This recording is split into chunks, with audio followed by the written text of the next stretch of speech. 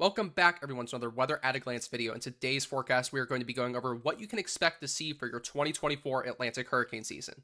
We are headed into another potential historic hurricane season, and don't let those words scare you, but we are looking at the potential for another record-setting year as we take a look at some factors that will significantly impact this hurricane season. All coming up in just a bit.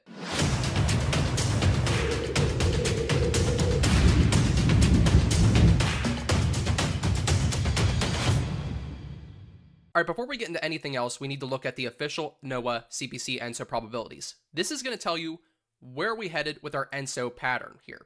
And you can see here, so far we have an El Nino in place right now, and we are likely headed into neutral here very shortly, as of April, May, and June.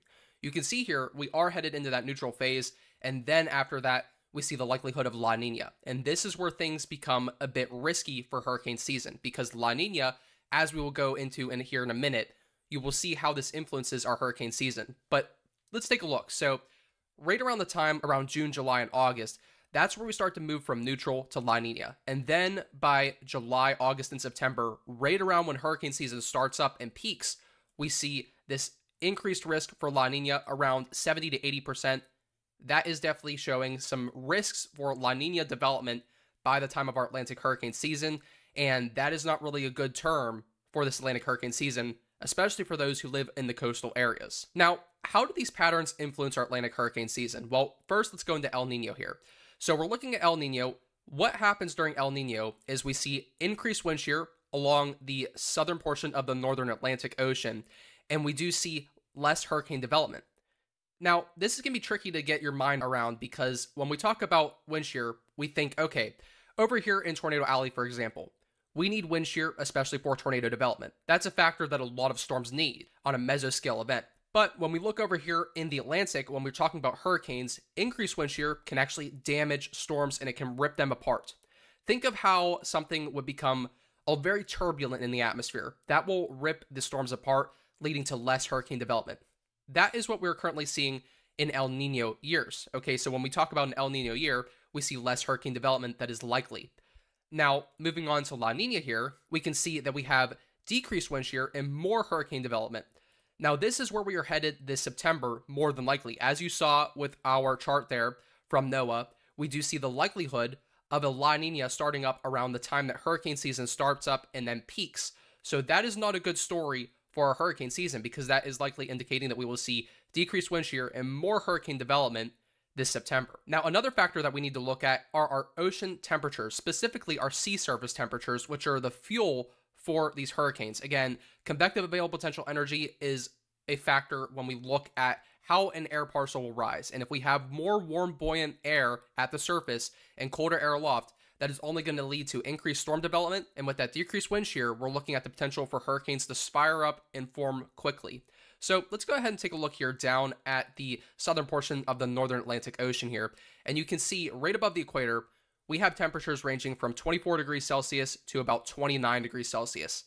So you can see these are very warm conditions, especially as of this time right now. We are seeing above average sea surface temperature anomalies, and this is only March, folks, so that's telling, okay?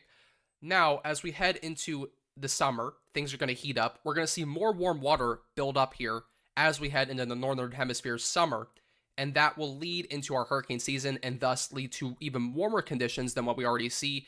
That is why we are starting to see this potential for a big hurricane season, because not only do we have above average sea surface temperature anomaly here for the southern portion of the northern Atlantic, but we also see that decreased wind shear due to the La Nina that we are expected to go into, and that is only going to influence this further. Now, let's look at the statistics. So, on average, we usually see an annual number of named storms in the Atlantic every year around 14. That is the average annual number of named storms for the Atlantic hurricane season. Now, the average number of hurricanes are 7. And then the average number of major hurricanes, which is a category 3 and above, are 3. So this is our average. This is over the years what we've seen, what we've developed, and kind of what has been the average overall. Now, moving on to our forecast.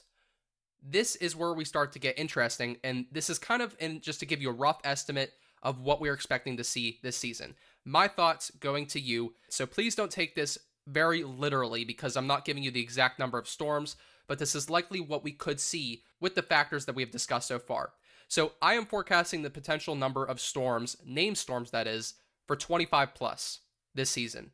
Now, for forecast number of hurricanes, we're looking at 10 plus. I feel fairly confident that we'll see about 10 plus storms that become hurricanes. And then after that, forecast number of major hurricanes are 5 plus. So anything 5 and above, I think we could see 5 and above category 3 and up hurricanes. That's kind of what we're looking at for this season. Now, as for our map, this is not really to give you, there's no legion because there's no real factor to determine here. But what we are looking at here is where I'm expecting people to get the most out of this season, basically. So we do see the potential kinds that ends up here for the first region, up here towards Boston. Again, as you go further north, those waters get cold and that temperature decreases at the sea surface level. And that's only going to decrease your potential for the hurricanes to travel up that way and your tropical systems to kind of fade away. So what we do see here is this is more or less your basic region. This means that you have the potential to see some tropical systems this season, maybe get some tropical storm impacts, and maybe even see some category 1, maybe 2 hurricane impacts, especially over here for the Gulf of Mexico as these move inland. If any do make landfall, that's what we're seeing. But this is basically your bare bones basic region of kind of what you can expect. Now moving on to the next region, this is our second and final region. Again, I don't want to take this too high because I don't want to get people worried and worked up. But this is more or less where you expect more of the hurricane activity to occur. So anywhere within this region, I do expect the majority of the hurricane activity that is going to be involved with the Gulf Coast and the Atlantic Coast to kind of happen within this region. So this doesn't mean you're going to see a hurricane this season, but this is kind of determining the likelihood of how much of a probability there is that you could see a hurricane this season. All right, I want to thank you all so much for watching today's forecast. A big thanks to today's sources, NOAA, National Weather Service, where all of those analogs and charts came from. A big thanks to our channel members, Chris, Betty, thank you so much for keeping the channel going. I would ask you to consider subscribing for more US forecasts free of charge, and I would ask you to consider following the Weather at a Glance official Facebook page for more inside information and complimentary personal forecasts when you message me on my Facebook page. Again, I want to thank you all so much for watching, and I will see you in the next video.